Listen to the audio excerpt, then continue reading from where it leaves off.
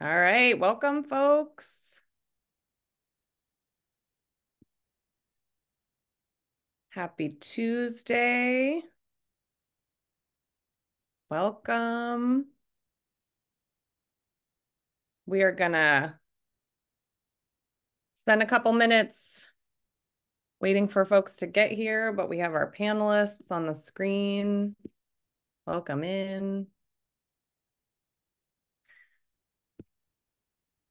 I'm Sally Jenkins-Stevens of the San Francisco Beacon Initiative, and we're super excited to host this webinar today.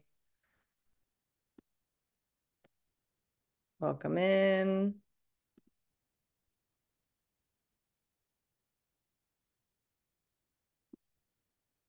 Hiring older adults in after-school programs. That's where you are today. If you're in the wrong room, let us know.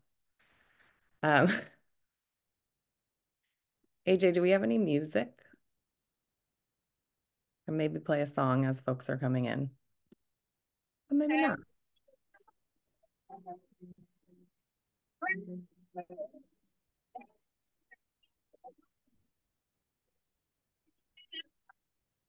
All right. I hear a song in the background. We have to do the.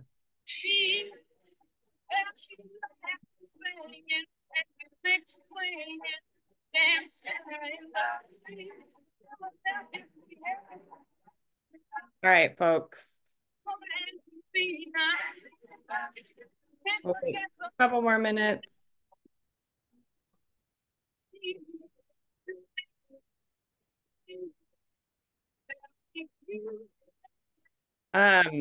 Where are folks calling in from or zooming in from? Feel free to put it in the chat.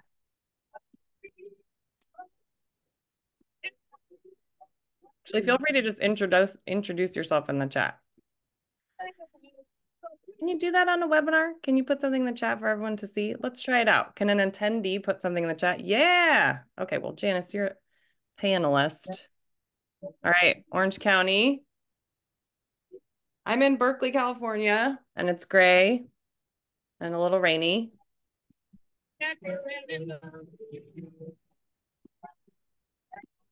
Ah, AJ, I just muted you on accident. All right, we're gonna get started. Welcome everyone. So this is a webinar. I'm from the San Francisco Beacon Initiative. My name is Sally Jenkins-Stevens, but this is co-hosted with Temescal Associates and the How Kids Learn Foundation. So I'm gonna pass it to my colleague, Jess, who's gonna kick us off. Hey, everyone. Thank you all so much for being here. We're really excited to hear from this amazing panel and to sort of be in conversation with all of you.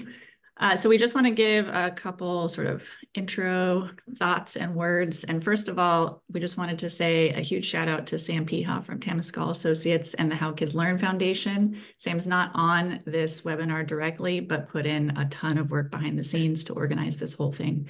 So thank you to Sam. And a heads up that there will be a briefing paper from Temescal Associates coming out soon on this very topic. So keep an eye out, and I'm sure you'll also get an email about it. But before we start this conversation and hear from the panel, we just want to take a couple of minutes to just say something that I'm sure is no surprise to anybody in the room here, but we know that in the field of after school, of out of school time and expanded learning, hiring and retention has been a serious challenge for a long time. So understanding some of the nuances and finding creative solutions is something I know a lot of us are really interested in. And that's why this is such a wonderful opportunity to do a deep dive into one solution that's been utilized to address the worker shortage in the field, and that is hiring of older adults or wisdom workers in after-school programs. So I'm going to hand it over to Sally, who's going to introduce our panelists, and we're going to hear from all of them. And just a quick technical issue, we are going to try to change the settings, but if you are in the audience and you have questions, please try to send a direct message to me or Sally, and we will do our best at the end to make sure that as many of your questions and comments are shared and that the panel has an opportunity to respond. All right. Thank you so much. Sally, take it away. Thanks, Jess. I think I enabled the chat. Could someone from like an attendee try to chat? Well, while we're working on that, actually, AJ, could you check that out as well while I introduce our panelists? We are so excited to host this panel of super interesting leaders in the field who have done really innovative work around hiring older adults in after school and school day. So I'm going to kick us off and introduce our 5 panelists. So Eunice Lynn Nichols is the CEO of CoGenerate, the co-CEO. She's spent more than 2 decades bringing older and younger generations together to bridge divides and solve problems, including leading the organization's innovation portfolio, serving as a national campaign director for the Generation to Generation initiative, running the Purpose Prize, now a program of AARP, and scaling experience cores from one neighborhood in San Francisco into a thriving Bay Area program, helping thousands of kids read by 3rd grade. Eunice has been recognized as a Next Avenue influencer in aging and is a graduate of the Billions Institute Fellowship for Large-Scale Change. She's also a recipient of the James Irvine Foundation Leadership Award for advancing innovative and effective solutions to California's most significant issues. Welcome, Janice. Feel free to wave to the people. Hi, our next panelist is Michael Funk. Michael Funk is currently the Director of Expanded Learning Division for the California Department of Education and was appointed in January 2012. He was charged with developing a strategic plan, building upon expanded learning to create programs that maximize outcomes for youth, families, schools, and communities.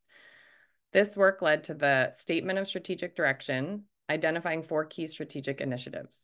Michael brought together stakeholders from the EXLD field, which is the Expanded Learning Division, to finalize the plan and has continued to prioritize incorporating those principles of high quality learning into all aspects of the work of EXLD. Michael is leading the effort to support local education agencies across California to implement the new Expanded Learning Opportunities Program, or ELOP. Prior to this role, Michael was the founder and executive director of the Sunset Neighborhood Beacon Center in San Francisco, which provides engaging programs to youth and adults. Welcome, Michael. Next, we have Deanne Morris, co-director of Generation Exchange Program and the program director community outreach for the UCLA Clinical and Translation Science Institute's Community Engagement and Research Program in the Department of Medicine at UCLA. Her extensive involvement in community-based participatory research has led her to acquire the expertise to build strong partnerships in high-risk communities while creating innovative approaches to tackling health barriers and disparities.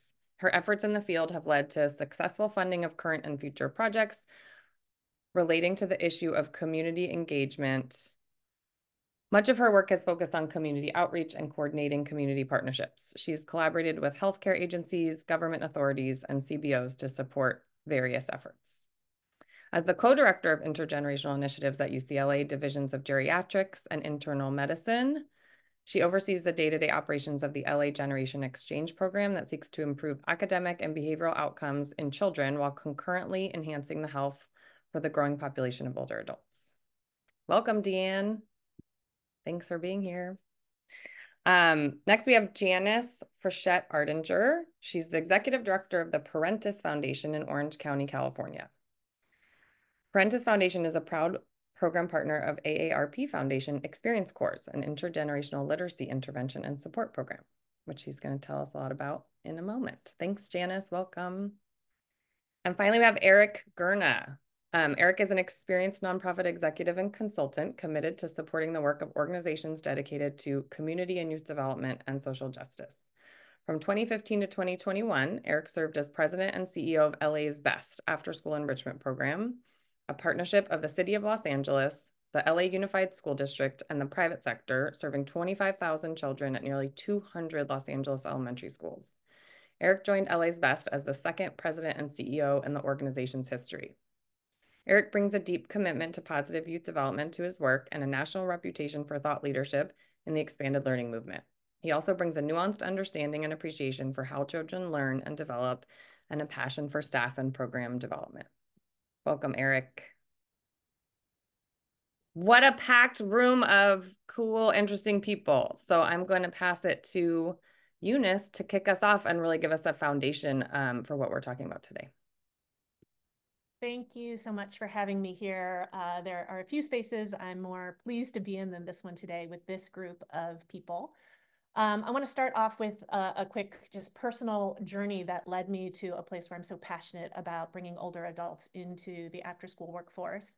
I was a young person myself. I was 26 when I was first hired by another panelist here, Michael Funk, to run an intergenerational program called Experience Core, originally in the Sunset neighborhood of San Francisco, but it then grew into a citywide program and then a Bay Area-wide program.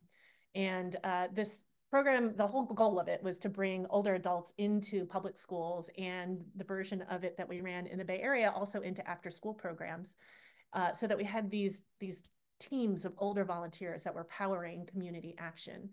And as a result, in my 20s, early 20s, I got to see magic happen every single day between my team of volunteers and the kids. I kind of flash forward now many years, and I realized that while there was a lot of this magic that was happening relationally between our Experience Corps volunteers and the kids, there was something else that was happening at the exact same time. And that's that this mostly young staff that we had to work with, including myself, had a formative experience of working alongside the older generations, and the mutuality of what we brought to one another brought a different level of scaffolding to turn schools that sometimes felt institutional into places that felt more like home.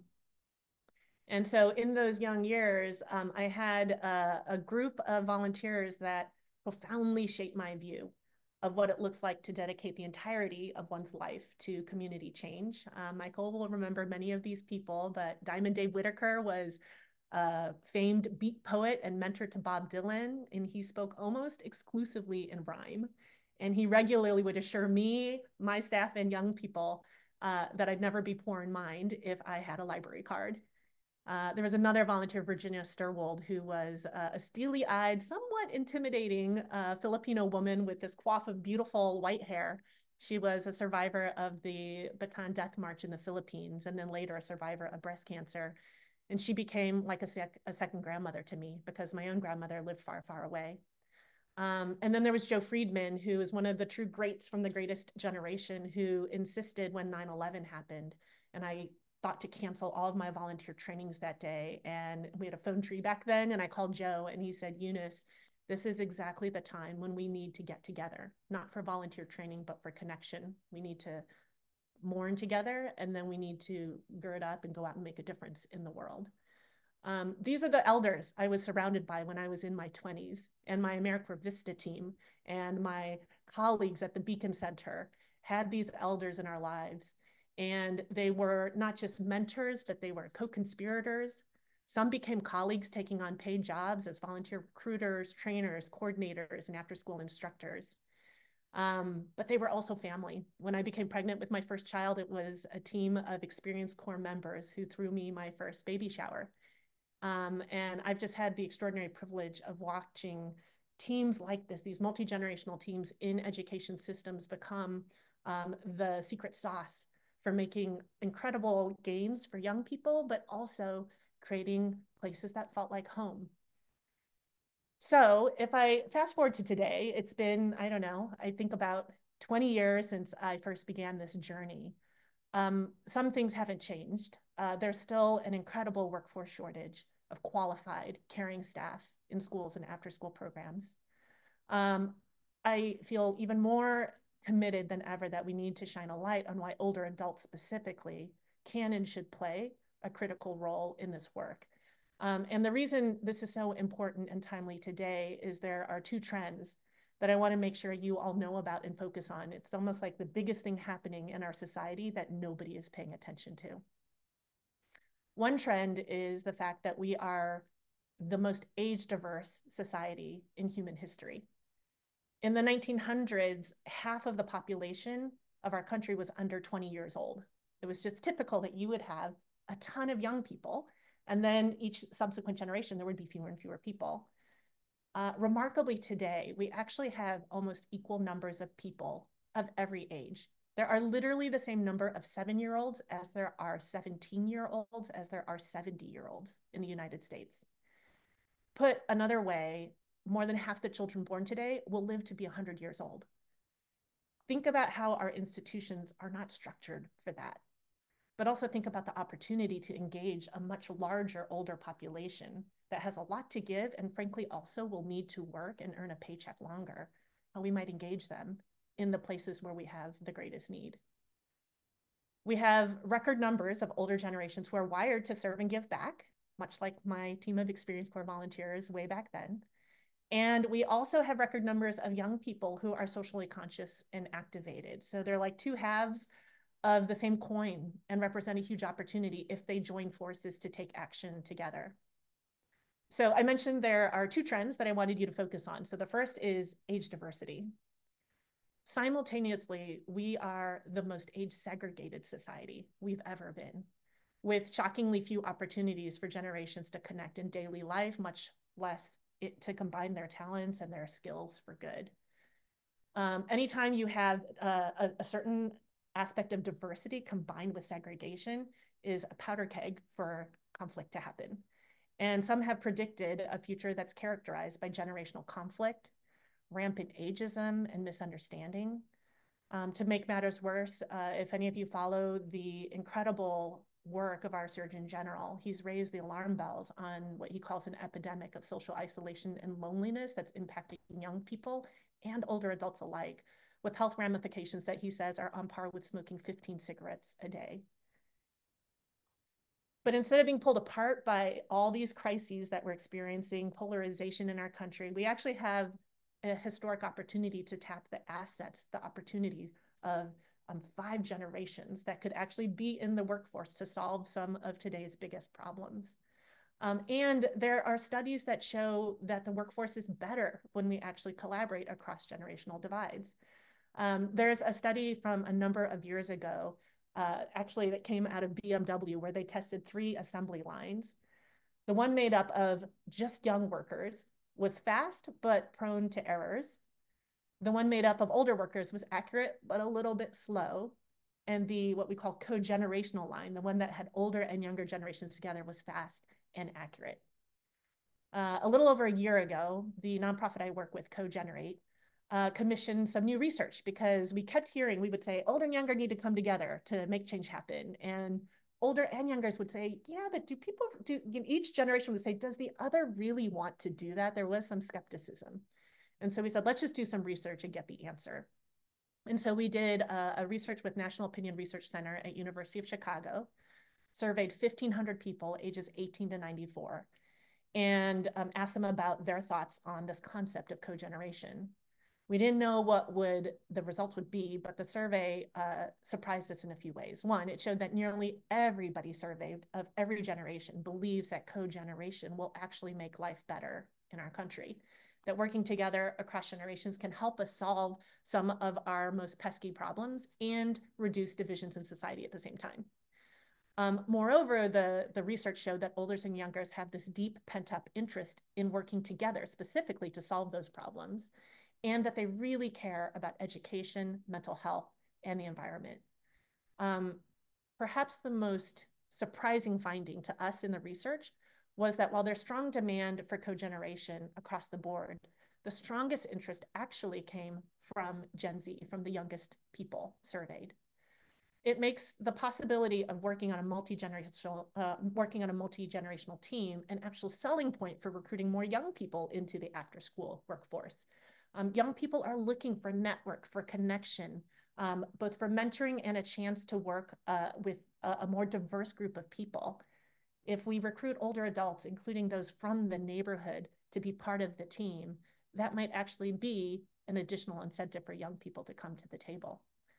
The last bit of research I want to share with you is this past year, we had launched a new initiative called Generations Serving Together. It was actually an initiative to age integrate AmeriCorps. For those of you that use AmeriCorps members, you'll know, the majority of AmeriCorps members are young people. And then there's a division called AmeriCorps Seniors that is all older people. And we were launching some innovative work to try and bring these strands together. What if they worked together? What if you recruited an age-diverse AmeriCorps team?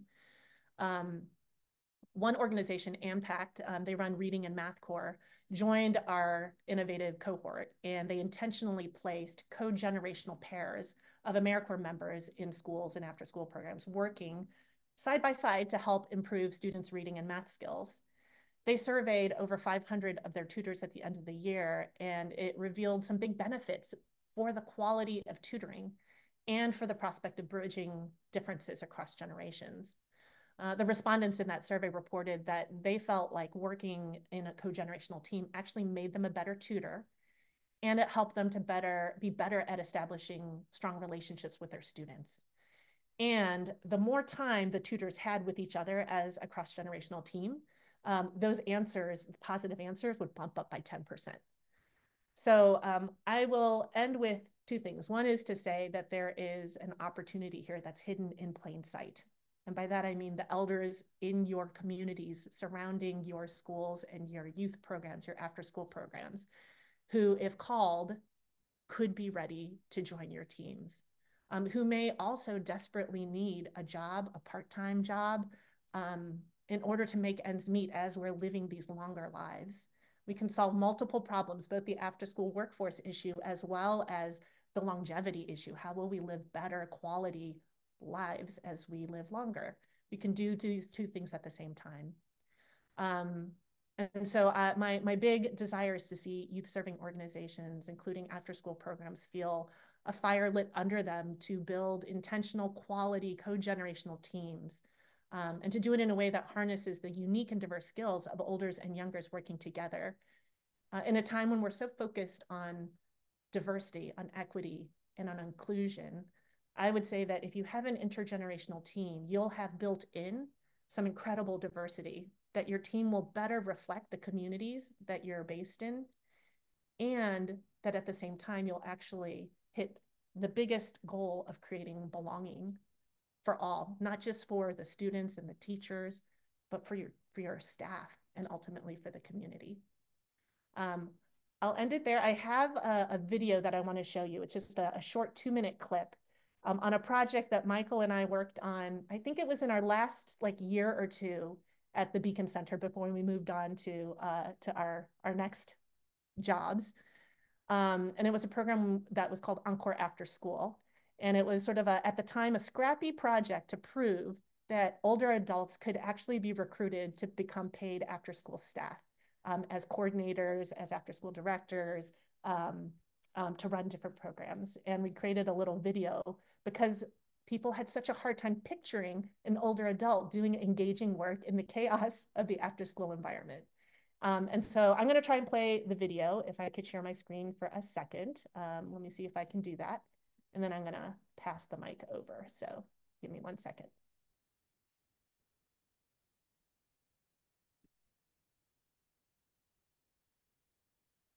I sold pharmaceuticals for 25 years. I took an early retirement, and I wanted to do something that would allow me to use some of the competencies that I've developed and also give back to the city of Oakland. I grew up in Oakland. I just feel like I have an obligation to the city where I got my start. I think Mr. Hall's experience years of working and professionalism is rubbing off on everyone. And above and beyond what I thought Mr. Hall could do with them, he did. I mean, these kids are challenging themselves. These kids are showing mass amounts of improvement. Mr. Hall made it cool to learn. Not only is Mr. Hall connecting with kids and helping them enjoy learning things like math, but he's also providing them with great activities in music and appreciating and enjoying ways of listening to music that a lot of these students haven't experienced before.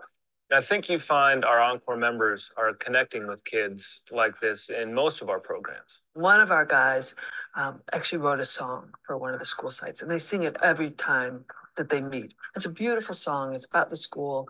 It brings energy into the whole program, and it energizes the staff, and it makes people happy.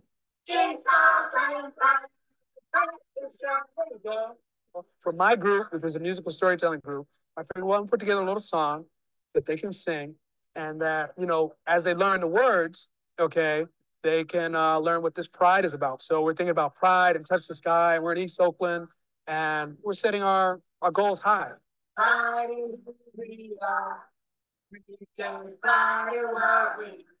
I'm Cherry Brock, and I am teaching dance and drama.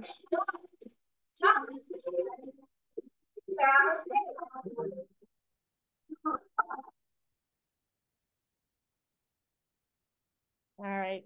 Thank you, everyone. I'm going to pass the mic on to my next colleague. Thank you, Eunice. Our next presenter is Michael Funk. Hi, everyone. Eunice, bringing back the memories of all those people and those names. With all due respect to everyone I've ever hired, I say unequivocally, Eunice has been the best hire of my life. She knocked Experience Corps out of the park. There was 1997 a group called Civic Ventures, which was Encore, and Mr. Mark Friedman, who borrowed the name Experience Corps from John Gardner, started talking to us. Well, you've got a lot of young people in the Sunset District. You've got a lot of older people. I was 38 at the time. And we'd like you to be a program site. And long story short, after many, many months, nothing was moving. They had a hard time finding an agency to be the lead. And I said, can we just run the thing for the Bay Area? It started in the Sunset. And after a short startup, we wanted to hire a full-time person to lead it. And Eunice, at age 26, I can't believe it. Eunice, we were younger then, but we launched into this thing. And you mentioned all these names. I want to just bring you back, Eunice. Imagine me with dreadlocks right now. Everyone got that in your mind? Cast a wide net. Find the common thread. Let life flourish. Diamond Dave Whitaker. You would say that all the time. And we just had all these characters. And, you know, as a 39-year-old, I kept thinking about these old people. And then by the time I left that neighborhood, almost 17 years later, would be in these meetings, and they'd ask me where I was volunteering because I was the same age. But, you know,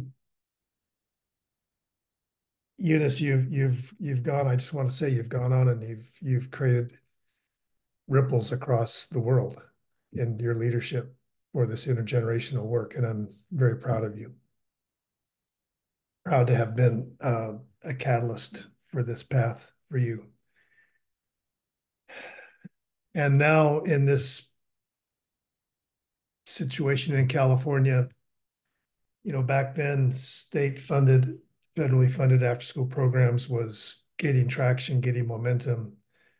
When I went to the State Department of Ed in 2012, I oversaw roughly $750 million, which was a lot of money. And today it's 5 billion.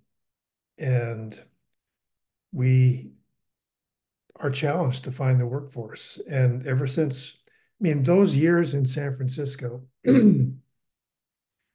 instilled in me not only the idea of a practice of creating intergenerational environments, but a value. It's something I believe in. It's something I believe we all should believe in. And to bring that to the workforce in California in expanded learning or after school summer programs has been a passion of mine. Those individuals on that film, I just remember recruiting them and working with David Brick and who made the film, and Eunice, and we had this little workforce grant from the Packard Foundation that funded several projects. And Eunice and I were just like looking at our Experience Corps volunteers and looking at, they were at it for 5, 6, 7 years. You just couldn't get rid of them. They were just became part of the fabric of these schools. And the principals and the staff at these schools would talk about how these teams of older adults changed the culture. They deepened the culture. And it's clear that some of these people have the talent, skill, the ability. They should be full-time after-school staff if they want to be. And so we made a pitch to Packard to start this thing called Encore After School. And I remember recruiting several agencies to agree to be part of this pilot.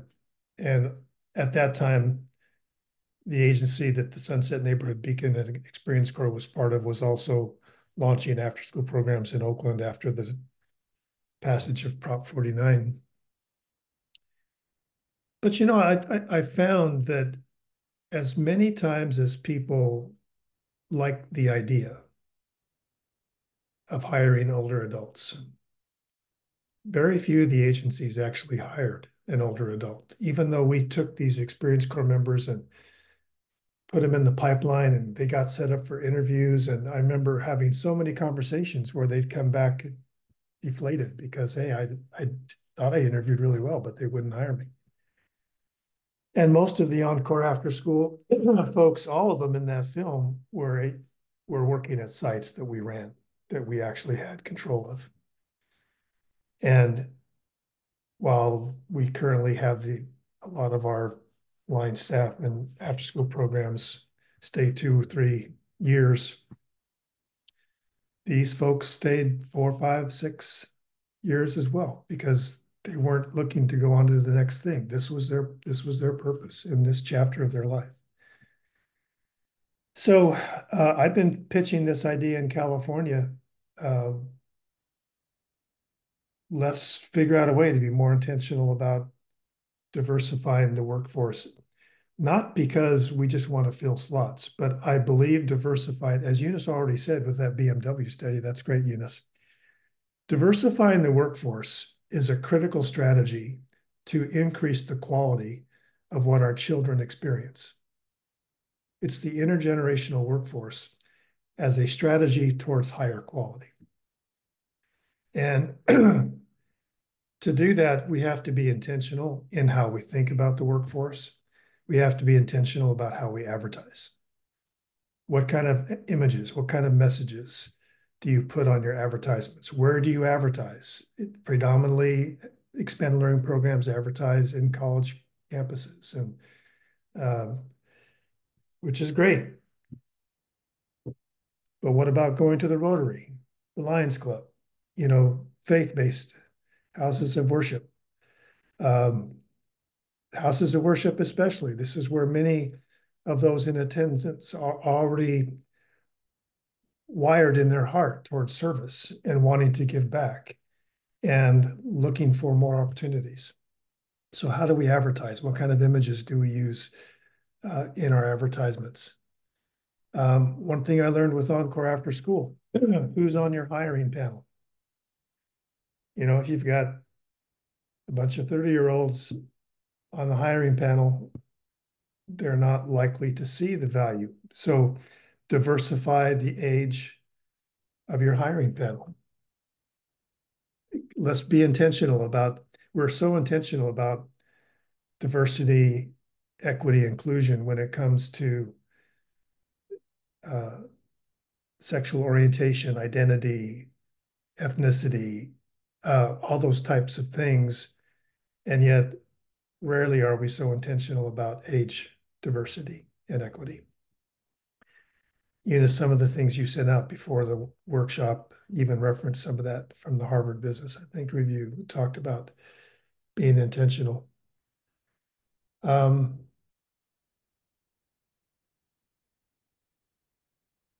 just feel like one of the things that kept coming up is when people felt in a quiet moment, some of our hiring managers, do you think those people can really keep up with the kids? Do you think they can really handle a group of 20 elementary school kids? And I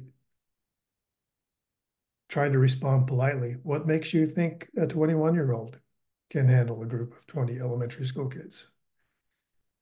You get someone who's actually been a parent, someone who's got experience, and then of course, with our idea of energy and can people keep up.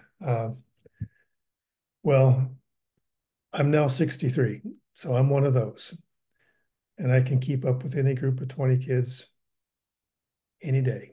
So I'm grateful for this opportunity, Sam and Temescal and team, and Sally for hosting us, and Eunice, thanks for kicking us off, and I hope to have some great conversation with our other panelists. Thank you, Michael. You know, as we move throughout this morning, we're going to sort of record some tips for programs that we can share. So I just want to note a couple tips Michael shared around using the same strategies we know for diversity, equity, inclusion, and hiring for race and gender and sexual orientation, using that for intergenerational diversity. I love that. Thank you. I'm going to pass it on to Deanne.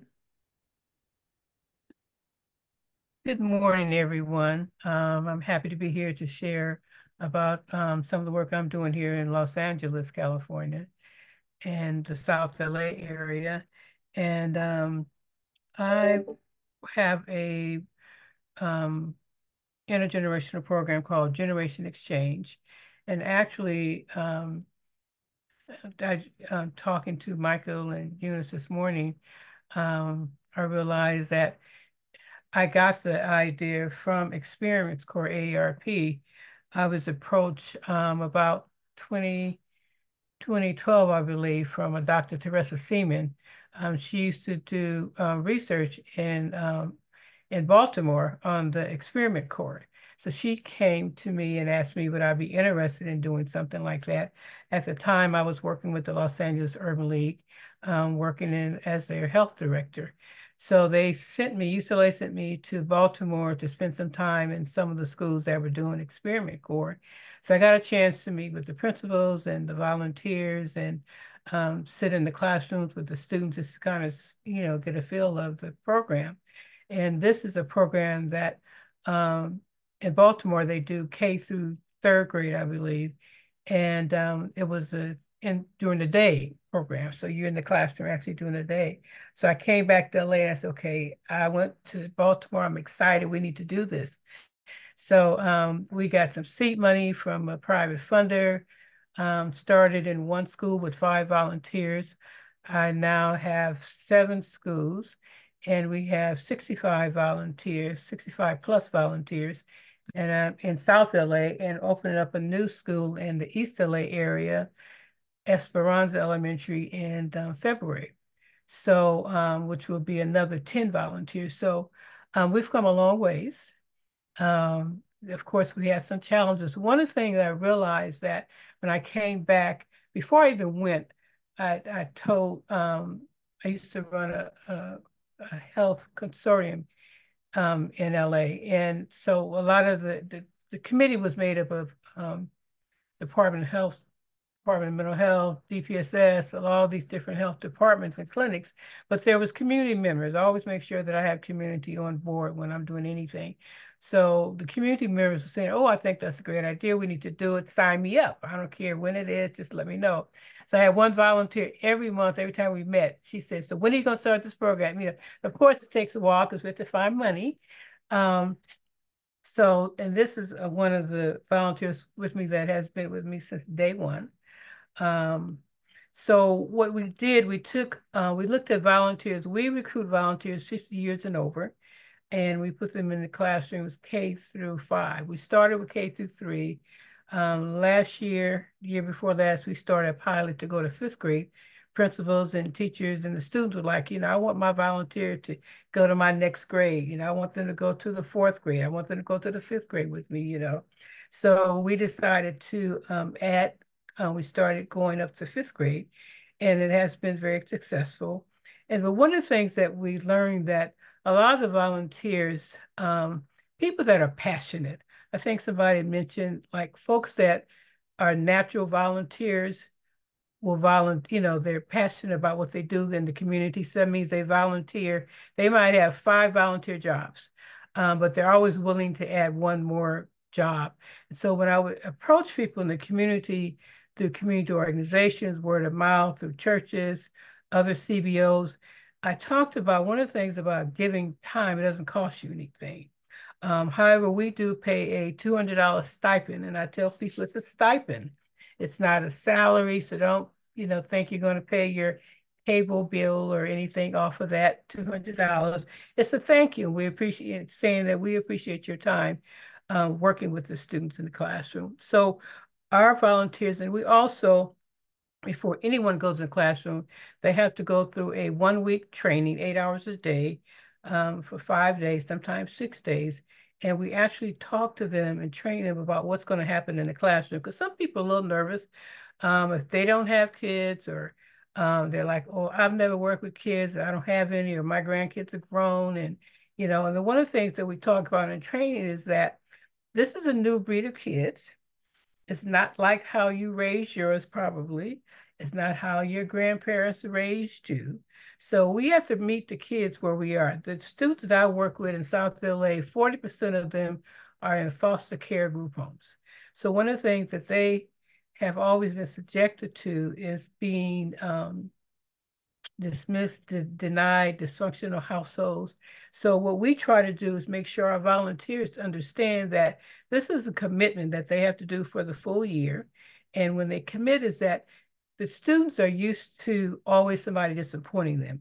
And one of the things about students, all of you that work with students, the first thing you have to do is gain the trust of that student. And once you get the trust of the student, it's like a miracle. It's like you become the new best friend. So you're not the teacher, the grandmother, the auntie, the sibling telling them what to do or asking them to do something or trying to help them. You become the new best friend. So our volunteers develop relationships with these students. And that's why, you can see a volunteer walking across the campus and kids are hollering their name because they remember them from kindergarten or from pre-K or from 1st grade. It's like, where you been? I miss you. I want you to come back to my classroom, So it's really a relationship building. One of the things that we work with is reading and math proficiency. One of the things that why I really love the program. I was doing a lot of work in some of the schools, and every time I go to schools, I go to the principal's office, and there's a group of boys, at least 12 or 13, in the principal's office, lined around the floor, sitting, squatting. And I'm like, so why do we have these kids? Oh, well, they were sent from the teacher because they were acting up, or they had bad behavior. And we know that if our kids go to principal's office so many times because for behavior, the next thing you know, they're going to put them in special ed without even figuring out why they're in special ed. And what I realized is that these students aren't bad, but they cannot read. For an example, you have a student that I call little Johnny that's in the classroom and he's acting up, rolling on the floor, teacher's trying to do a reading circle. Little Johnny's acting up, but he knows that the teacher's not going to call his name because he's acting up. So you got to be quiet for you to get called on. So we as a volunteer, I would take that student to the back and say, so what's going on? And then you realize he says, I can't read and I don't want to be bullied. I don't want people to make fun of me. So that's why that behavior comes, because they don't want to be bullied. And we know bullying is a real issue in the schools. So our goal has always been to work with that student, little Johnny, to get him back so he can get in that reading circle, so he can raise his hand and he'd be able to read. So one of the things that our volunteers, we train them about things that happen in the classroom. We bring folks from LA Unified to actually talk about social justice, mental health, all the things that we know that affect. Now, a lot of that we know that is on the job training. So what you get in the classroom, it's going to be a little different. But we try to give them the tools and the toolkit for them to go into the classroom and feel comfortable. Our volunteers are required to work a minimum of 10 hours a week. And we realize, because that works, we know that if you spend 10 hours a week with a student, you're able to make a difference in their life. So, and it's consistency. So if you work Tuesday, Thursday, 5 hours a day. So our volunteers are given the opportunity to pick the hours that they want in the days based on what the teacher's need is. So they will pick their grade levels that they're comfortable. Some people like the little kids. Some people prefer older students. Our males always prefer the third, fourth, fifth graders because they don't do the, the fuzzy kind of thing, especially if they don't have kids at home or grandkids. We realize that 50 years and over, people that are retired and not looking for a job, a lot of the people that I recruited in the beginning were folks that were retired.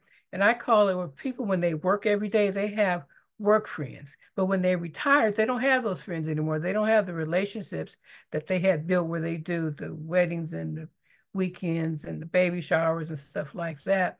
So they missed that because that was what they did when they were working. So, but in Generation Exchange, our volunteers have developed relationships, where they go to gyms together, they walk together, they have work with their families. A lot of them, their kids don't live in the state anymore, so they're someplace else. So they're lonely. So we had volunteers who say they never got out the bed before 12 noon because they didn't have anything to do. So now they have something to do.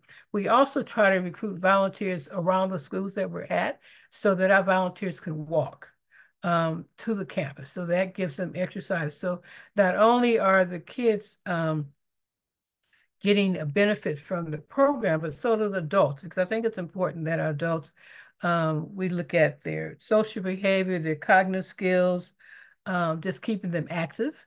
We had folks that couldn't walk up a step. Every step they had to stop and breathe, Now they run up and down the steps, without a cane. Before they was using a cane to get up and down the steps. So you see so many benefits just from our adults that make them feel like they're wanted, they're needed. The little folks, are standing at the door waiting for them to come in every day because it's like, well, where you been? Why are you late? Now they can't tell the time on the clock, but they know if you're supposed to be at 8:30, that they know when 8:30 is. So they will be looking for you, want to know why you're not there.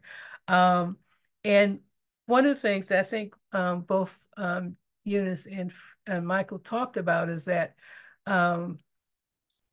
intergenerational programs is really a win-win because the young people, the little people, they learn from the adults, and also the adults learn from the little folks. When their phones aren't working or they can't get on FaceTime, give the phone to one of those kids and they will tell them what to do and how to do it. One of the things that we did during the pandemic, because we have always been in classroom and our volunteers really like being in the classroom with the kids versus on Zoom. So we had to take 60 folks and take them from being in classroom to being virtual. And that was a challenge, but we got through it. But, we had volunteers that had flip phones that didn't even do Zoom. So we know we had to encourage them to get new phones, but we did provide them with laptops and hotspots and it was the 24/7 training that we did with them.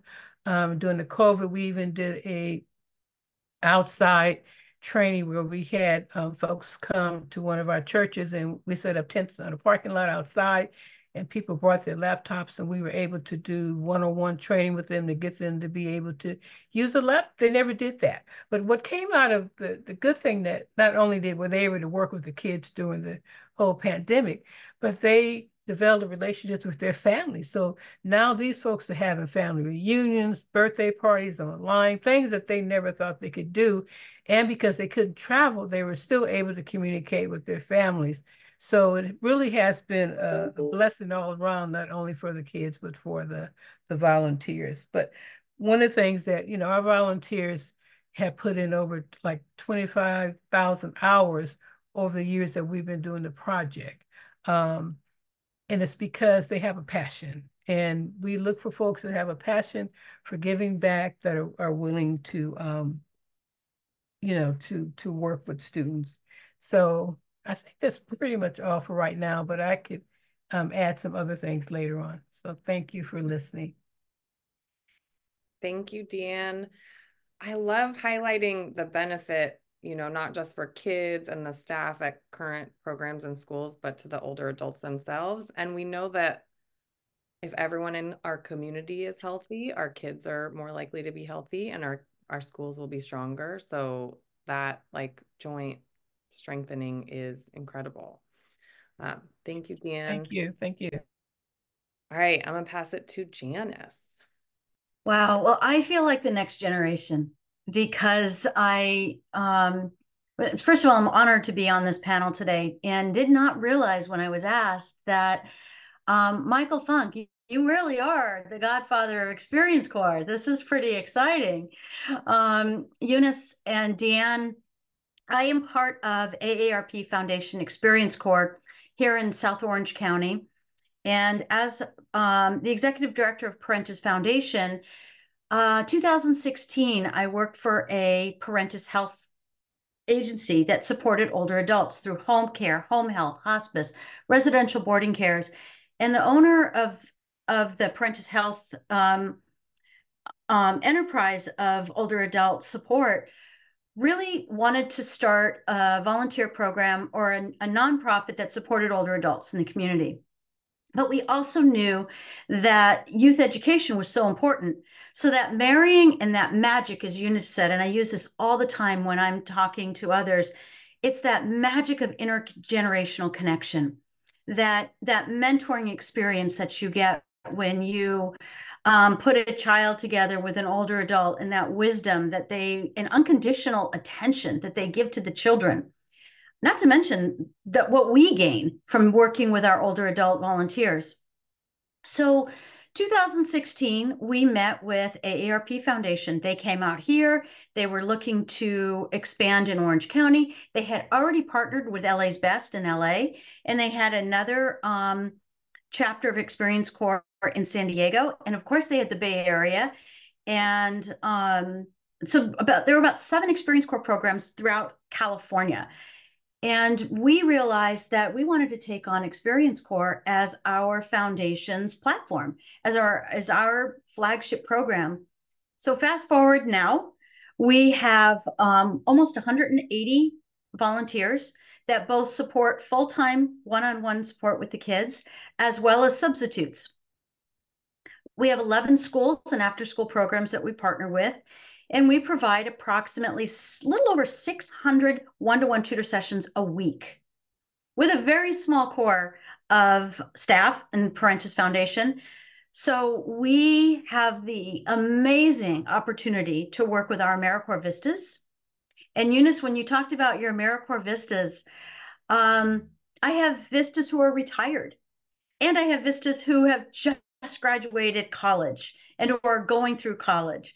So we have a true intergenerational program from first graders to retirees. And I get to sit somewhere in the middle. Yeah, I'm over 50 now, so I actually qualify for the AARP volunteer program. But that intergenerational connection on all levels of our programming has been so powerful for our program partners. And so all of you that are listening right now, and the goal for you is to think about, how do I incorporate older adults in my staff? How do we incorporate them as volunteers or staff in an after-school program? It's really a unique opportunity that everybody should get excited about and not fearful about. One of the things that we've learned in partnering with Boys and Girls Clubs, we started partnering with our Boys and Girls Clubs in Orange County. We're now in 7 branches of various Boys and Girls Clubs, as well as Title I schools in person.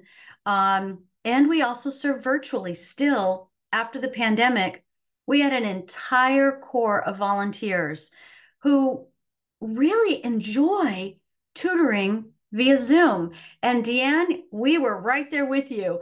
I mean, I figured out how to get Zoom contact person in Florida if I woke up at 4 in the morning and I could call them at 7 to get a contact person. So I worked a lot of 4 a.m. mornings to get us on Zoom. And now we do a combination of both hybrid and virtual tutoring, depending on what our partners need, our program partners. So I want to take a moment and really, I'm going to share a very quick slide deck with you all. And I think I have share rights here. And to show you what it looks like to be an experience core program here in Orange County. Can I get a thumbs up if everybody can see my screen? Awesome. And we truly are transcending generations through volunteer connection. And I have to tell you, we've been around for 7 years. Some of my volunteers have now joined my board of directors. There is truly wisdom you need to tap into in this volunteer corps that around all parts of the country. Since 2017, Parentis Foundation Experience Corps has completed served more than 1,100 students. Primarily, we started 1st through 3rd grade. But as a result of the pandemic and the loss of learning that some of our 4th and 5th graders that are currently now 4th and 5th graders are so severely behind in their reading skills, we realized that we also needed to serve our 4th and 5th grade children. And they were already behind prior to 2020. Well, now we are so proud that we're actually getting them to a proficient 3rd grade reading level, which is really where they need to start succeeding academically. We seek to address the needs of children who are proficiently behind 3rd grade reading level, and we want to get them to be proficient readers. We want to combat the onset of poverty. In education, we realize that so much of the challenge that kids are experiencing right now is generational poverty. And we want to be able to empower them to become strong, confident leaders in their classrooms, in their communities, and really help them to overcome their fear of what they're not good at. Like Deanna said, that one little boy was in the principal's room because he couldn't read. That's real, but they're not going to show that vulnerability in the classroom. The way they show it is by acting out. So we train our older adults to learn how to support these children unconditionally. And through building their confidence, we're helping the classroom teachers. That's where this connection of building the wisdom of our older generation volunteers and putting them and employing them within the schools and after school programs with appropriate support for the volunteers, because we have to make sure they understand the culture of the program we're placing them at. The children thrive. When the children thrive, so do the teachers, so do the staff, so do the social workers in the school. And you know what? The parents.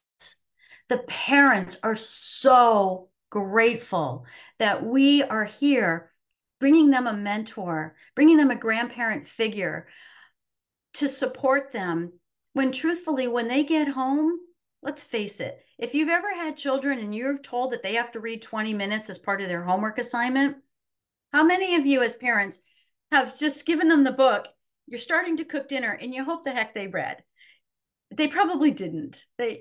So when they're one-on-one with their mentors, and of course, our focus is literacy support, they are gaining that win-win for not only themselves, but for the community and their schools and their home life. We're giving them an opportunity to succeed when you pair older adults with children. But I also know that you're probably thinking, well, how does that work with my staff? How do I get them to understand, like Michael, you said, it sounds like a great idea until this generation, this staff in core, say in a Boys and Girls Club or an after-school youth program, they don't even know how to connect with older adults properly. How do older adults learn? How do we train them to interact with kids when it's organized chaos when there's 400 kids moving around the building? How do we show them intentional opportunities to engage? I want you to hear how some of our volunteers have engaged with the kids and how it's impacted them. It's one of those things which are hard to describe, but if you've worked with children before, you'll understand that the reward is something very different. Somehow you touch these people's lives and you really make a difference. Working with the kids, and it helps you remember growing up and what kind of struggles you went through learning to read. It, opening up their world for the kids just gives you a real pleasure. The children come in, I would say flatline, and when I see them at the end of the year, it's like a balloon going up. They have such joy in reading, which is what I want to impart to them, the joy of reading.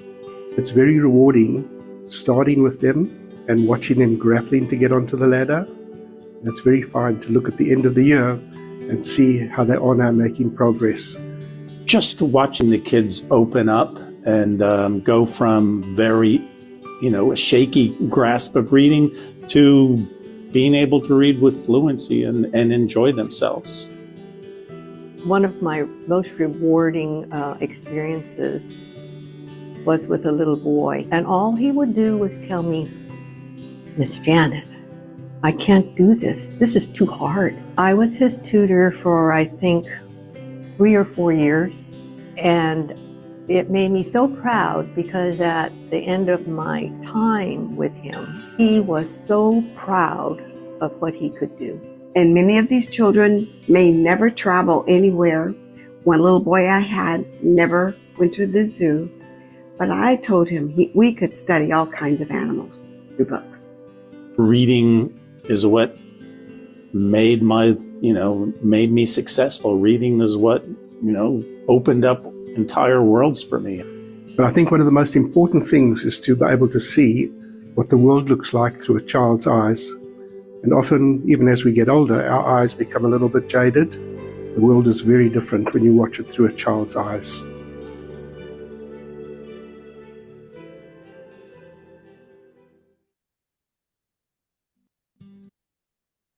The world is very different when you watch it through a child's eyes. Isn't that true? And teachers have really embraced the connections that we bring when we have our volunteers come into the classroom or they log them all on Zoom. Did you see those 2 little kids? They're holding hands.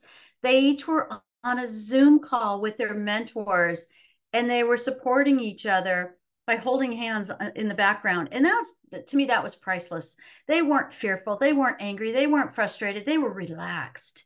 That's something that our volunteers give the kids, is an opportunity to have a safe space to just breathe, to not feel like they have to constantly fight up that ladder and worry about being bullied and worry about not being good at something or having to wait their turn in a large classroom where they're waiting for their next person, where most of the time they're going to go off and do something to get out of what they know they're not good at.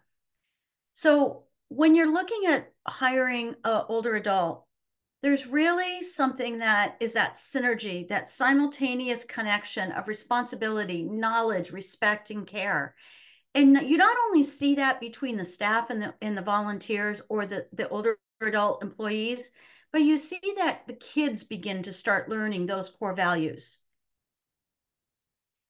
When you're looking at designing a program to incorporate an older adult workforce, I sit on a committee through 10C and with the Santa Ana Chamber of Commerce president for 55 and older workforce development. And I bring to them and I talk to them about, it's not just saying that older adults come with the wisdom, they do. But what's as important is understanding their learning styles, understanding how you onboard an older adult volunteer who's got years of experience, but may not have any experience in today's workforce world. That's such a completely different mindset. So how you're going to onboard a 22-year-old out of college may be very different than how you onboard an older adult who may have been retired for 10 years and is just feeling as vulnerable as the 22-year-old, but has other things to bring to the table. So one of the things we do through our program here at Experience Corps Orange County is we have a weekly coffee chat with our volunteers. They log on every Wednesday at 9 a.m. And out of our 160 plus volunteers, we have an average of 60 that show up every single Wednesday morning. That's pretty impressive.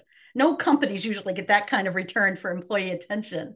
So every single week, we offer our volunteers a different learning opportunity. We will bring clips of tutor sessions to the table. Let's talk about the highs and lows of last week. What did you experience? Are the kids coming to you on time? Is there transition issues? Is the child coming in tired? Are they complaining that they're hungry? Did something get revealed that you need to know how to manage and handle? Older adults internalize these lives of children. They take it very seriously and very personally. So we have to train them how to unpack that information and where do they go with that information once they get it from the kids, because now they're a mentor to these children. And you ask a child a question and they'll be diarrhea of the mouth, for lack of a better word to say. And then so we have to train them how to manage this information. So that's one of the things that we're really proud of in doing here, is making sure that we recognize the value of our volunteers, but we also recognize their vulnerabilities and how that we make sure that we can train them to provide over 11,000 tutor sessions in a school year. And ask them, what more do they want to do? If you don't ask somebody, they can't say yes. Do they want to do more? Do they want to join my board?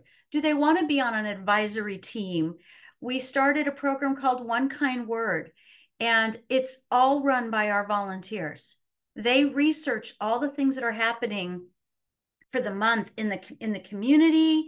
Is it anti-bullying month? We look for quality books to share with the kids. We look to talk about how do we train our program staff around these curriculums to help empower the volunteers, but engage the kids. So one of the things that you think about when you're bringing on older adults is they may not just be tutors. There's lots of tutors. There's lots of tutoring programs. There's a lot of mentoring programs, but how do you make them feel empowered to be both? And that's where, if you're a school thinking about hiring, or an after-school program thinking about hiring older adults, always think about adding that component. How do we make sure we empower them to be the best they can be?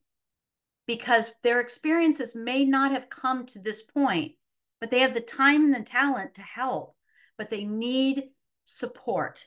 You can't just throw them in and think that they're going to be able to manage a games room full of 60 kids that are running around and it's like herding butterflies. We know it's fabulous work. We know it's organized chaos, but an older adult needs a little more structure usually and a little more direction so they feel confident in how they're working with the kids.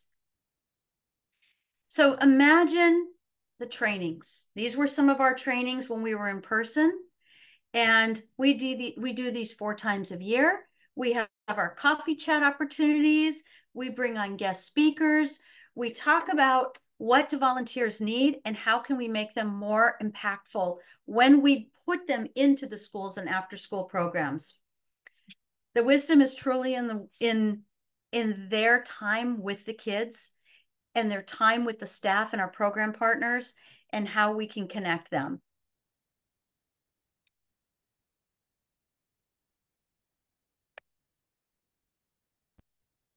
So, and I feel like the next generation of Experience Corps, because I'm sitting here with all the legends that have started Experience Corps, we've barely scratched the surface of the amount of kids we can serve and the amount of older adults that are out there if you just ask for their time.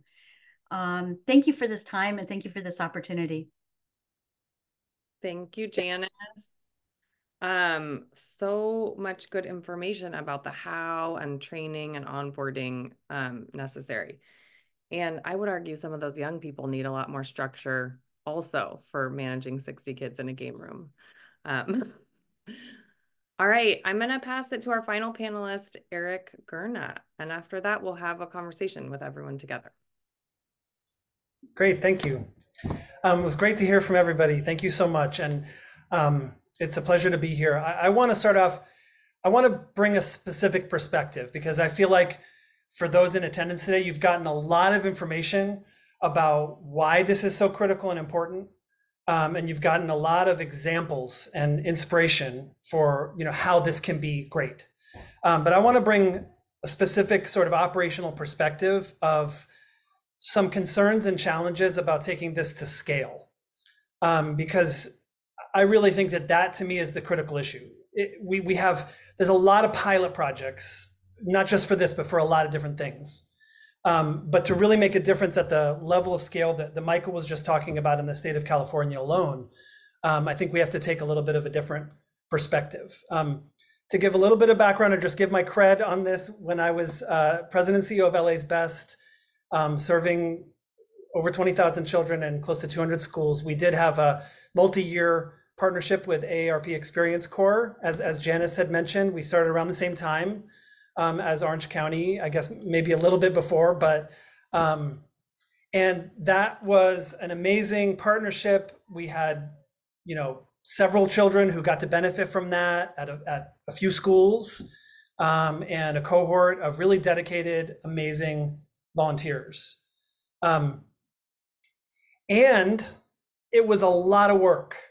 Partnerships are a lot of work, and especially when you're working at the scale of the school district, because not to get into the whole, what is LA's Best, but LA's Best is a partnership of the city, the school district, and the private sector. So it's actually part of Los Angeles Unified School District.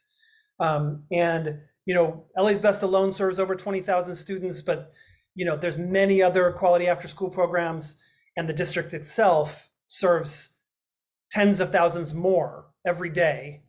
So when you're dealing with a monolith of an institution like a school district, and truly much smaller school districts are in many ways just as challenging to deal with institutionally, an institutional partnership requires a lot of finesse. It requires a lot of figuring out how we can meet the needs of AARP Experience Corps' evaluation and research, but also work around some constraints that we might have, given that we're a district program or given that we have limited capacity. So as such, we had a significant grant and had a half-time person solely focused on that program.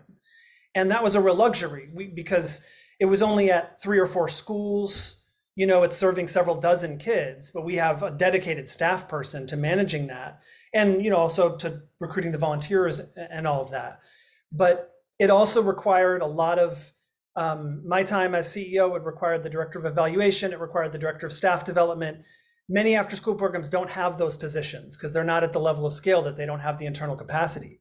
So trying to take a partnership like that to scale, as wonderful as it may have been, is not at all realistic. And it's when you break down the price per student, it's astronomical relative to the price of care.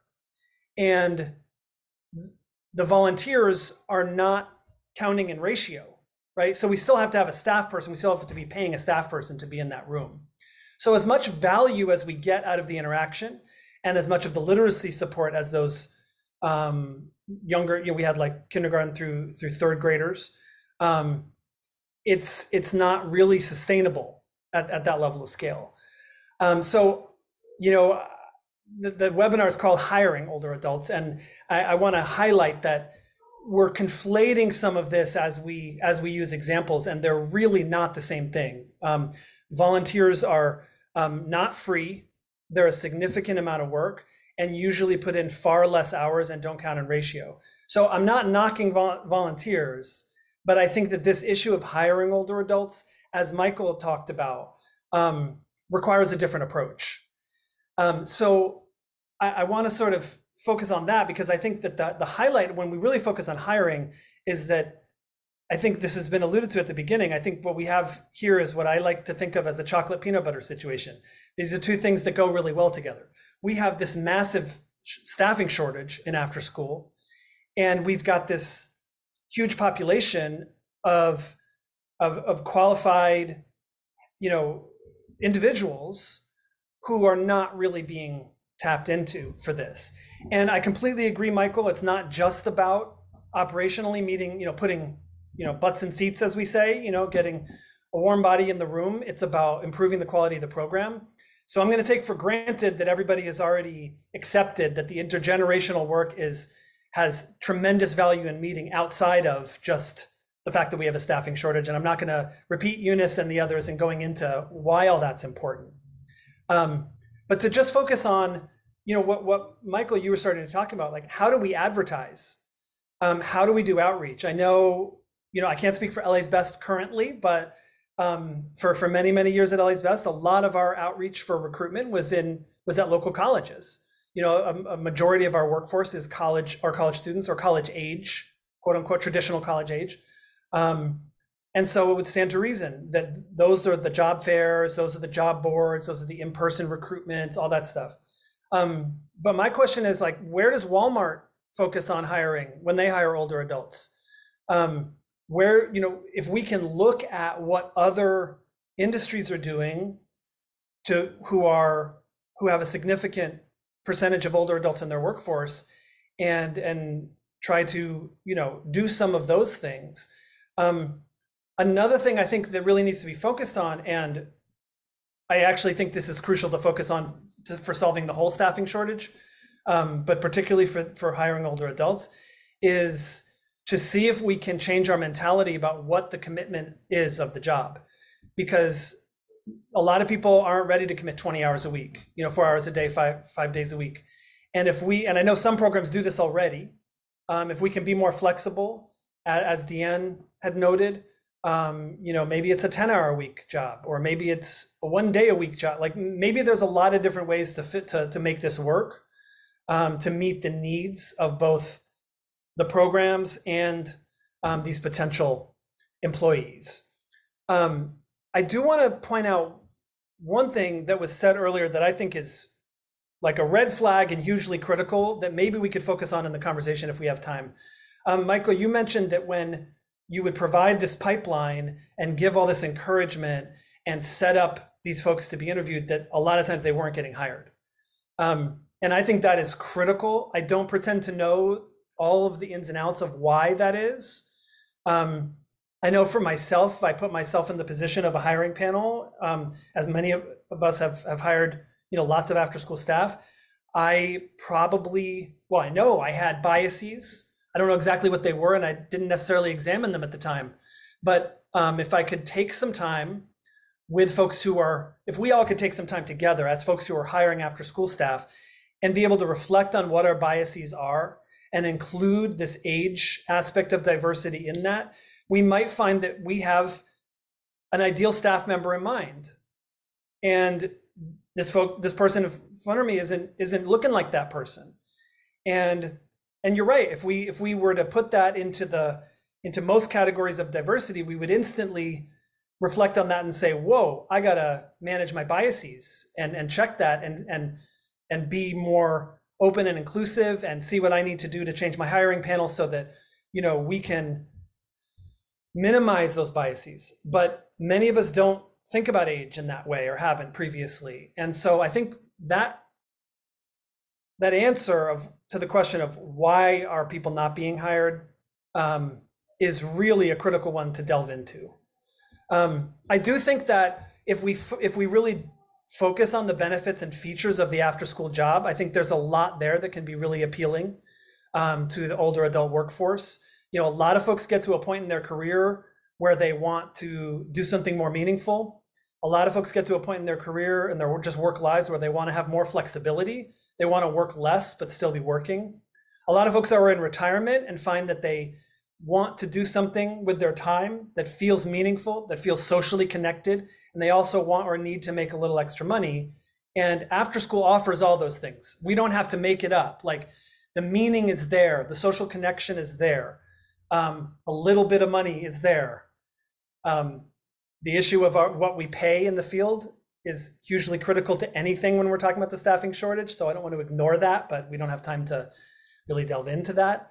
And so I think that there's a lot that we can do to meet people at those tipping points where they're looking for something different, and we have that to offer.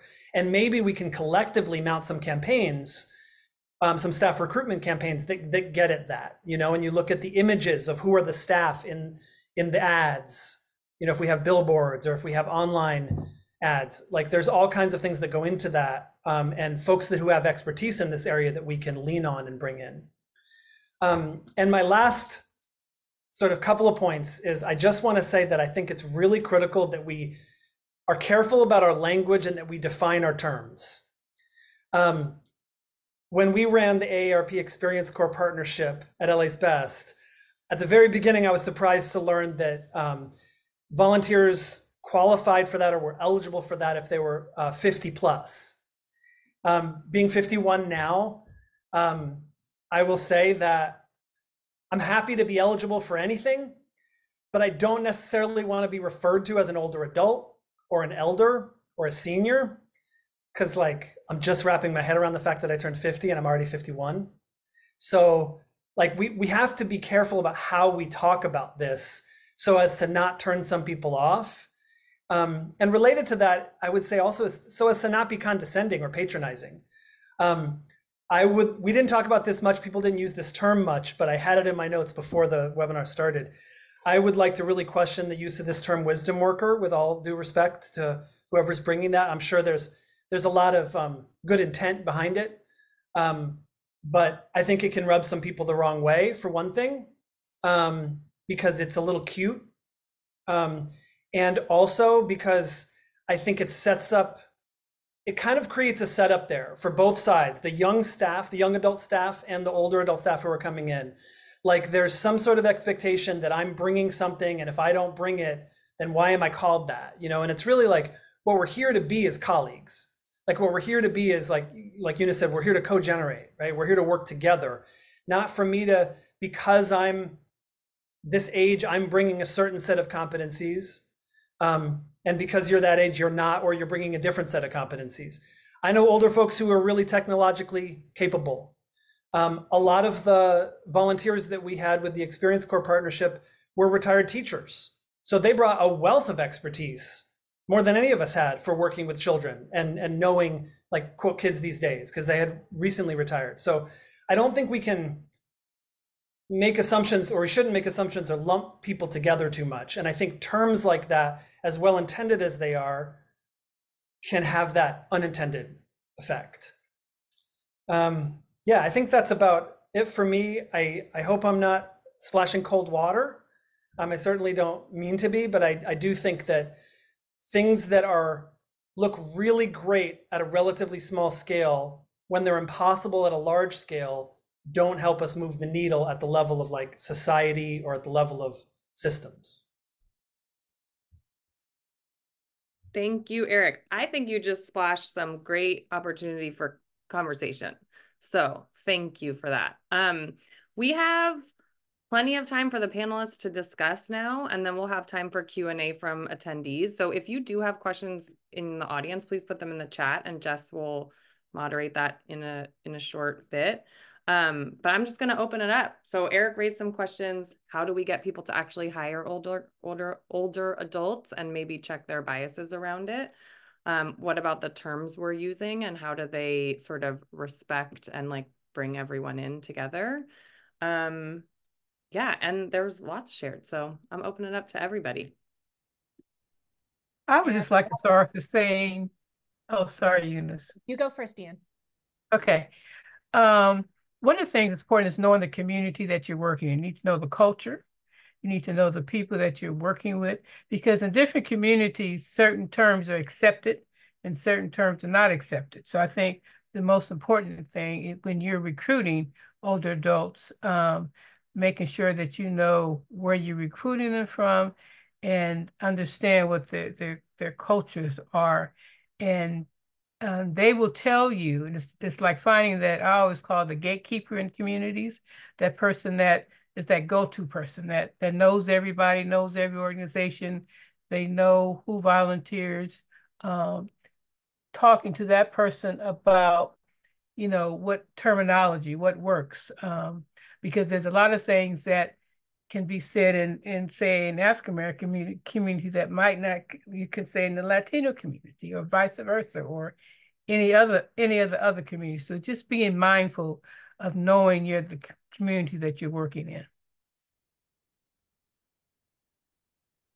Thank you, Dan. I wanted to jump in as well because Eric, you gave us some really juicy things to talk about. So I was like chomping at the bit halfway through what you said, and then you just kept throwing out even better things. So number one, I could not agree more that intergenerational volunteerism is it's a Venn diagram connected to, but very different than hiring older adults into a multi-generational team. And often, too often, program staff are not thinking about how to age diversify their teams, even when they're running a program that is recruiting senior volunteers. And only when they really dig into the values of what's being created there, much like if you were serving a community of color that was not yours, you would turn around and be like, oh, how might I need to now relook at the diversity of my team to better serve? I feel like every time we work with an organization that's running a program to age integrate their service out there, inevitably at some point they start to turn the mirror back to look at themselves and end up actually running two initiatives. One is how to age integrate their programming, their service, and the other is how do they look organizationally at how they need to hire differently, train differently, support differently so their own teams can function in a healthy way. I often think that while there might not be funding for the intergenerational service work, it is really expensive. If we could just, as Michael suggested, look differently and hold targets for ourselves on how to actually hire age diverse teams, along with all the other forms of diversity, that feels like a healthy place for all to start. And I'm really curious about who kind of holds the vision for inspiring or maybe even incentivizing after school programs to hit those targets on age diversity the same way I think everybody has in their mind other forms of diversity. With our AmeriCorps, Age Integrating AmeriCorps initiative, Generations Serving Together, we set targets where we said, how might you actually aim for like a 50-50 older and youngers, in a year-long AmeriCorps stipended role together, but it required casting a pretty bold and extreme vision for people to say, why might we do that? How would we do it? And then you look, all the systems that need to change. And I think the most important thing, if you start to recruit and bring in older adults, if they're not there, people need to see themselves in the images and the stories that you tell of staff. I think when we were recruiting people back in the day, Michael and I trying to bring in more older people and men were the two targets that were hard to get. We were always looking for ways to show pictures of, tell stories of older men, older African American men in particular in these communities, so that when they would see that, they'd say, oh, they want me. It's not some general person. They're actually looking for me. So I'll just put that out there. I think the staffing piece is really important. The second one is on the naming of what we're called. I also now am just 2 years shy of 50. Since my 20s, I've been longing to get to 50 because I saw so many people in their 50s, 60s, 70s, and beyond who are doing some of the most meaningful work of their life. And I find as I get closer, I don't have the angst that many of my peers have because I've always been surrounded by badass older folks. But I find that ageism is so embedded, even in the way that closer I get, the more I'm like, oh, but I'm not old yet. And I like to think of myself as still young. It's the young people who regularly have to tell me that I'm not young anymore. And I think they see me as an older person, as an elder, even though I don't see myself that way. So I don't debate the need to find words that resonate with the person you're talking about. In this case, let's say the new 50-year-olds. But I would also say that the perniciousness of ageism is present everywhere. And then that influences how the titles we are willing to take on ourselves or not, as well as in the hiring process. I feel like I know for sure, Michael, the reason we had a hard time getting older adults hired in, despite the fact there were those in the pipeline, was definitely ageism. And it's the stereotypes that we've covered. Older adults don't have the energy. Well, I don't know, Eric, you're in your 50s. I'm getting close. Michael, you've said you could take a class of 20-year-olds any day. That older adults can't learn technology. Janice, you talked about, and Deanne, I think COVID showed us older adults are willing to get onto technology. Frankly, the Bill Gates of the world are older. They know more about technology than most young people. So there's that. I think another big stereotype was that young people can't confidently supervise, support, or lead somebody twice their age. I had concerns about that when I ran a program where I was going to be supervising some staff that were older than me. I still do that today. I have some trepidation about that, but the reality is it can be done. But there need to be a lot of really good, robust communication and probably a flattening of what it means to lead, as well as a real humility to have two-way learning all the time as part of the values of your organization. So I feel like we just have to go after each of these stereotypes on both sides and start to dig away at them. I personally think, you know, as I was listening to everybody speak, and I just kept thinking, what does my day-to-day world look like when we're managing all of these different personalities? And it doesn't matter what age they are. It's different personalities, different skill sets. When you're looking at hiring in the after-school space or in schools or in education of any kind, or expanded learning, I think we have to look at what the programs look like. What is the program I'm hiring for? And is it designed for more structure? Is it designed for organized chaos where the kids are just running around and that's exactly what we want them to be having, that experience? So when we're looking to hire, what are the personality traits and what is the background and what is the threshold of anybody? Regardless if they're 21 or they're 85. So when they're going to hire for this position or this new program that they're going to be implementing, does it lend itself to a room that has more organization, more quiet, more structure? Or is it in the gym? Or is it, you know, a homework room? Or what does it look like so we can better articulate that when we're in the hiring process? And what does it look like with training? If you're asking your program director to train for this position or this programming, do they really understand what's needed? It's not just a warm body to fill that 2 to 5 o'clock slot. So I think it's really looking at doing some upfront work before you put out that job description and before you start filling the places for that particular program in the after school settings.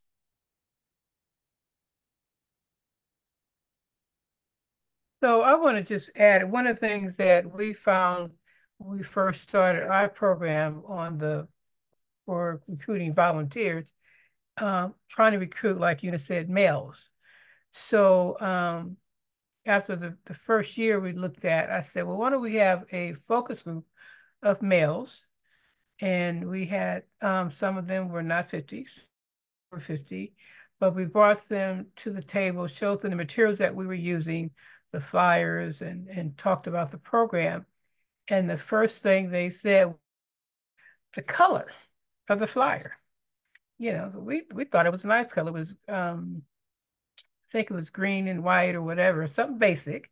And they were saying that men do look at colors and something that pops at them. So they came up with using white, red, and black. You know, like, oh, okay, that sounds nice. And one of the other things that just got, we're so busy trying to get the program up and running and getting volunteers. The pictures on the flyer, there was not one male. Even though it says that we're recruiting, males and females for a volunteer program, so on and so forth, there was not a male picture. That just kind of like went over our head. So, you learn a lot from the people that you're trying to recruit. So, we ended up putting pictures and making sure we had people of diverse backgrounds on the flyer. So we've come a long ways. And one of the things that we have some recruitment things going on now on Facebook. And one of the biggest hits that we're getting is one of the postcards has volunteers, but has the kids. Because people want to know who they're working with. So when they see these smiling faces or kids with no teeth in their front mouth, but just smiling, that's where the passion comes in. So, and really, I'm just talking about on the volunteer side, but it could be something that could be done, I think, in all organizations when you're looking at doing community work, is that really involve your community in helping you make that decision to design that program and how it should look, because those are the same folks that you're trying to get to fill those positions. So focus groups has always works to me. It's got several thoughts to chime in here. We're just reflecting on Eric, your comments and the subsequent conversation. I think what I'm processing is, as much as we've talked about age diversity and being intentional about looking at that in our hiring practices and such, I'm realizing my own reaction as now a 63-year-old person. I remember a couple months ago being in a group of large group of people in a compassionate systems training, and I got a bloody nose, and I was walking out of the room to take care of my bloody nose when this young person said, this elementary school's, "Look, that old man's got a bloody nose." Holy crap, that's me. Well, none of us like that, right? None of us see ourselves in that way. At least I don't. But I also think maybe, and I'm thinking about the wisdom thing, Eric. It's certainly worth some processing and some reflection. But I think we've used experience core so regularly that the magic of that word might be lost on us, and how that might appeal in our advertising, because that experience core was called experience core because that's what resonated. Like, we need your experience. And I remember, Eunice, one of the things that was effective for us in our early advertising was like, we want to hire you because you're old. No, we want to hire you because you've got something to pass on. And I remember even as simple as like the message, I don't know, Eunice, if you put it on flyers or it was part of your conversation, but one of the questions was, do you have a hobby that you'd love to pass on to the next generation? And like Virginia, you mentioned Virginia. What, didn't she used to like knit? That was her thing. She Knitting would, and quilting. yeah, knitting and quilting. And so just, that I'm thinking of that, like those messages and that's, and I also wanted, one of the things I wrote down to share is that you beat me to it, Eric, is that, but I'll say this as the director of the expanded learning division: you don't have to hire staff to be there 5 days a week. You can be flexible, and you can accommodate people's schedule and consider that. I want to add just one little story, Michael, on the experience name. Now that I work at the mothership that invented Experience Core, I heard a story from Mark where when we tested that name, we went in thinking Experience Core because these people are experienced. The focus group revealed that older adults interpreted differently. They thought, I want to do this because I want an experience. They thought they were going to come and get an experience. Which was really anchored in the desire to continue to learn and grow and do new and interesting things.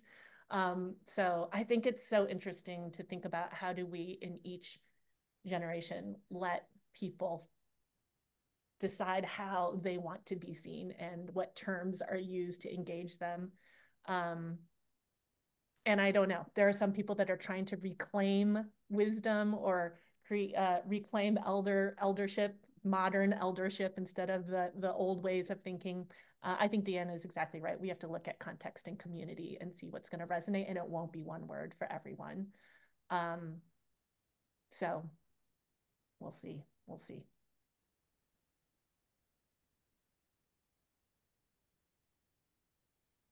I want to add one note. I didn't talk much about what the Beacon Initiative does. Oh, look at your cat, Eric. Hello, welcome to the panel.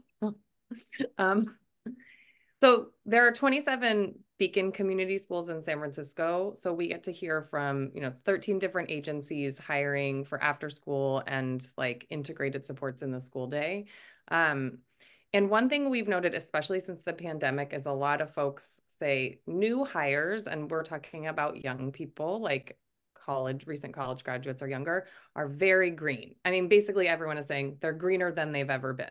And I think a lot of folks are really struggling to train and onboard a workforce that seems to need every detail about how to show up at work. And I think what you said at the very beginning, Eunice, about this benefit of older workers coming in to be able to model professionalism is huge. And we've got to convince our program directors who are doing hiring that this will, again, be another win-win, right? You're adding workforce and you're able to like not do all the mentoring yourself as the supervisor. I think that's huge. Yeah. I think I saw a question in the chat box about training and ongoing support for age integrating your team. I thought I might say a word about that. In that University of Chicago research that I referenced in the beginning, where almost everybody said they think it's a good idea to bring multi-generational teams together. Young people want it more than any other generation. There was another question we asked, which is, okay, if it's such a great idea, why isn't it happening? What are the barriers or challenges preventing you from doing this? Two things came up repeatedly. One was literally lack of opportunity. Like when I think that I want to do something intergenerationally, I look around and there just aren't options there. I think that's a call to action for organizations to think about how they can provide the on-ramps and the pathways to bring the siloed structures of generations back together. The second one was that now when I am in a multi-generational team, people felt nervous or ill-equipped to communicate across perceived generation gaps on many levels, that there was nervousness around how to do that. For a young person, that could be part of the like, oh, I'm now in this space that isn't just my peers. How might I navigate that? But frankly, there is many older adults who are nervous about how to talk to young people as colleagues as well. And so I think on the training side, proximity is good, but then you have to prepare people to be together. We think a lot about ways in which I think I heard somebody recently say, when you build a bridge, you have to build it from each end. You don't start in the middle. How can we be thoughtful about what's the training that you do just with young people, helping to prepare them for working with older people, and conversations you can kind of only have in a safe peer, age peer group only. What's the conversations you have with your older staff workers about what it's going to be like to work with young people? And after equipping them with some sense of who they are and what they're walking into, then bring them together. I think the communication piece is really important. Older adults may be looking for more communication from emails or from the phone, and young people may not respond to them. And then there can be a sense of like, oh, they're not paying attention or they're not professional, when actually we need to learn different ways of communicating, whether it's text. If you use Slack in your, I don't know if any after school programs are using that. That's a big contentious thing for us in our work, is what's the communication tool? Just being able to talk about it and say, what do different people need? How do you feel respected or not respected, is opening up a portal to better teamwork. I'll say one more thing. Sometimes even the built or physical environment, often I would be in an after school space with the kids in a tutoring session, especially in elementary school. They'd only be those like little chairs. Our older adult said, I cannot sit in that chair. Like the space was literally not physically designed for them. There was one adult chair, the teacher's chair, right? The minute we brought that in, most things that are good for one population for the older adults was actually better. I didn't want to sit in that little chair. I had just never thought to ask for it. And so the ways in which we bring flexibility, older people are not the only ones who might appreciate more flexibility in after school jobs. There are younger people, maybe somebody in their middle stage of life who has kids, but would like to do something after school, or might like to be in a summer program, but can't commit all year. There might be somebody who's a young person who is an artist, can't make enough there and needs a flexible job. Maybe project-oriented after school work would be more useful for some folks. So while it would absolutely be useful for older adults as we design for that, I think it will actually be beneficial to other categories of people that are currently not engaged in after school that might be able to get involved. I wanted to speak to what Eric said. Eric, I'm sorry, I didn't mean to jump in. No, I'm sorry. I have to just interrupt because I have to leave a few minutes early. I'm on the East Coast. I'm in Rhode Island, very snowy Rhode Island. I have to go get my son at school. So sorry, Janice. No worries. Go ahead, finish up. I just wanted to say thank you so much for the conversation. I'm available to continue it, and I really appreciate Sam and Sally and everyone who brought this together. Jess, thank you. Thank you, Eric. Take care. I'm from the East Coast, so I just sent my daughter back to Connecticut. So I appreciate what he's dealing with right now with the snow. What I wanted to also mention was something that Eric, being in LA's best program that was part of a larger beast, which is the LA Unified School District. All the things that we're saying in general, if we're a small standalone program, there's more control over the design of how we incorporate staff. If you're listening right now and you're with a bigger organization and you don't necessarily have the decision-making power to alter how a program is staffed or funded or organized, it can be frustrating. Because in theory, you really see this perfect model of having this co-generational staff. Yet, there isn't an option. They all have to be employed at the same rate. They all have to work 20 hours. They all need to be there from 2 to 6. Whatever it is, may not lend itself to that flexibility. So if you drill down further and say, okay, I don't have that flexibility, but I can build the culture within who I have to hire, and I need to learn more. I don't know enough about co-generational employment. I don't know enough about how to train. So find those people. You've got a fantastic panel right here of people who embrace co-generational training and bring all the different aspects of generativity to it. So it may feel like a bigger beast to manage, but if you realize that this is something you really want, then I encourage everybody to go out and look at this opportunity. My best meetings are when I have my whole team, my staff, my volunteers, my vistas, and I'm seeing just this connection of conversation and mutual respect amongst each other, but it didn't happen overnight. I would have some of my older adult volunteers calling me frustrated because the only way they were being communicated with was through an email. They retired because they didn't want to read emails. But all they needed to realize was when you have this many people that you were communicating with, the best way for me to reach you is through a quick email. Can you check it at least once a day? And gave them a reason behind how important it was to be communicated by an email versus me picking up the phone and getting into a 2-hour conversation because they just wanted to chat. So communication, clear expectations, and a great roadmap to your end game, I think is probably the best takeaway I can give right now in having a successful program work with multi-generations all connected. I'm going to add one more, Janice. You triggered a thought for me of another stereotype that I think is healthy or helpful to break down. I think some organizations are worried about hiring an older adult where they look at the resume and are like, oh, that person's overqualified for the job.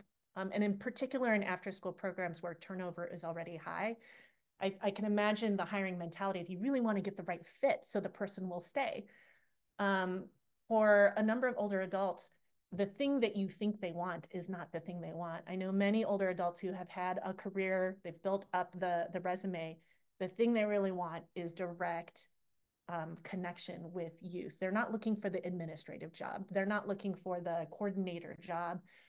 That's not true for all older adults, but for many, they're actually looking for that return to direct relationship. And that means that if you have a multi-generational team, sometimes what happens organically is there isn't like a fighting for going up the ladder. You have a stable group of older folks who want to be working directly with kids, and it allows young people to step up into some of the administrative work as they're trying to build their own career ladder. And it can work really beautifully. And I think I've seen a lot of stability in teams happen because of that. I'm going to pass it to Jess with a question from a attendee. Yeah. First, this has been such a wonderful conversation and so many amazing program models.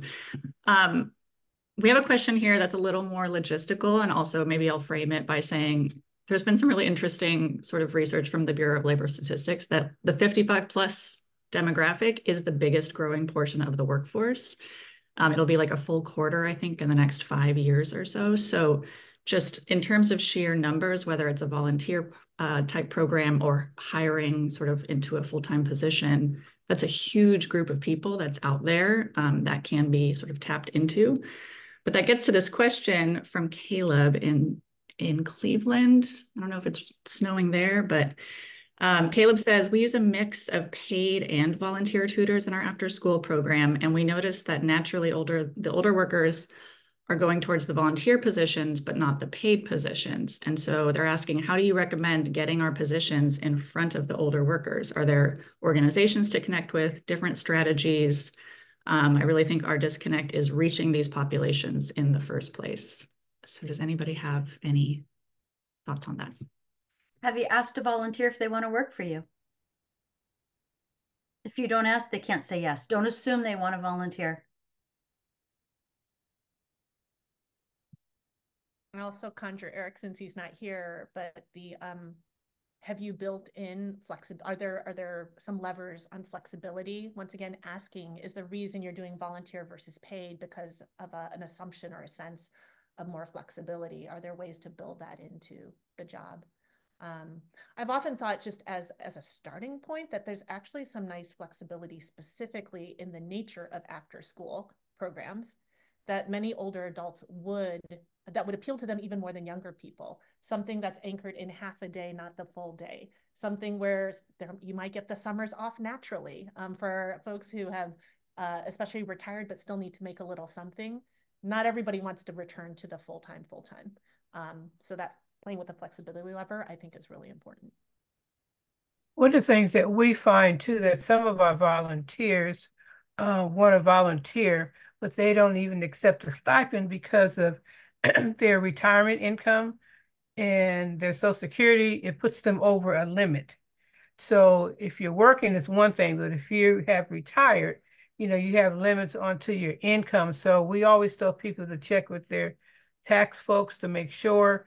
So if that's the case, I have some volunteers, they might take a stipend 5 months out of the year, then the other 4, they might say, don't pay me for those 4 months. So there's ways of just having to have a conversation with folks and letting them know there are options, because sometimes just a little bit of something kind of helps folks, but each individual case is really different when it comes to how much they can receive monthly, because that really adds to their income.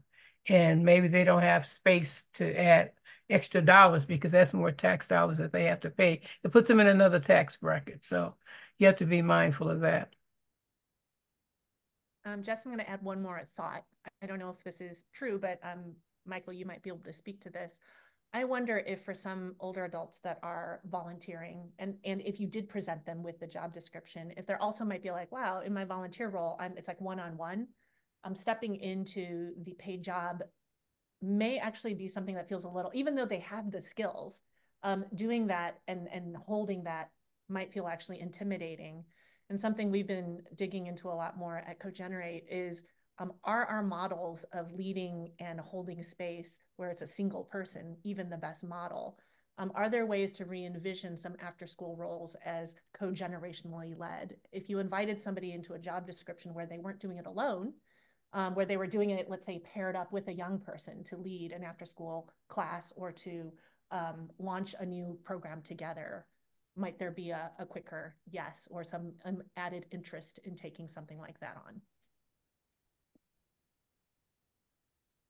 Yeah, Eunice, and I would say that would have been more difficult 3 years ago when the after-school education safety or 21st century, where that was the funding, the state funding in California, and required a 20-to-1 ratio.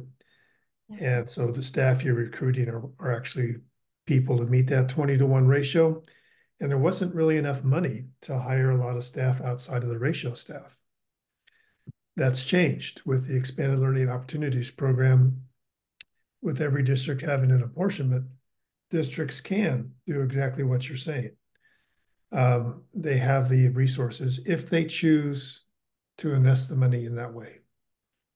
So there's lots of competition for the dollars when the dollars get that high, but the dollars are there now to be able to do that. Or Parentis benefits from the ELOP program through indirect reasons. So the school district provides the ELOP monies to the Boys and Girls Clubs. The Boys and Girls Clubs knows they do not have the staff or the capacity now to handle. They need to bring in more at-risk youth into their clubs, which means there's more burden on the existing staff. So one of the things they've recognized is hiring in a program partner to help offset, like the Experience Corps program, where I have 15 or 20 volunteers. They don't need to know how to manage the volunteers. We do. But now we can service 60 to 80 kids exponentially more than that 1 or 2 staff people who have 1 to 20 are able to do on a one-to-one basis. So the partnership is becoming more powerful thanks to the ELOP money. If that's exactly like you said, Michael, if that's how they choose to invest the monies that they're coming into the schools and after school programs for ELOP. But so it's almost taking the volunteer population, as long as there's somebody who knows how to manage and train and oversee that population. And it's not necessarily the staff of the after school programs because they've never been trained on it. So it's one thing to say we want to diversify our age group of employees, but it's another to say, do we have the capacity and the knowledge to take on that role? And that's what Eric was talking about with LA's Best. They just didn't have, they dedicated a half of a time person to a program that takes an enormous amount of time to nurture. So it's something that you have to think about through the programming and the after school programs.